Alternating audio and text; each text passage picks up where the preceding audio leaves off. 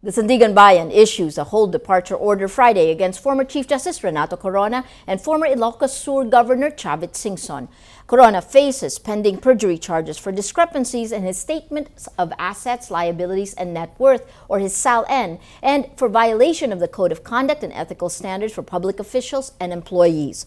The Ombudsman also filed charges against Corona and wife Cristina for allegedly amassing over 130 million pesos in ill-gotten wealth. Singson faces graft charges for alleged misuse of public funds while governor from 1998 to 2001. He allegedly had agreements with Multi-Line Food Processing International Incorporated, authorizing the release of tobacco excise tax revenues amounting to over 24 million pesos or almost $541,000 to unspecified livelihood projects. The Bureau of Immigration chief was given a copy of the orders.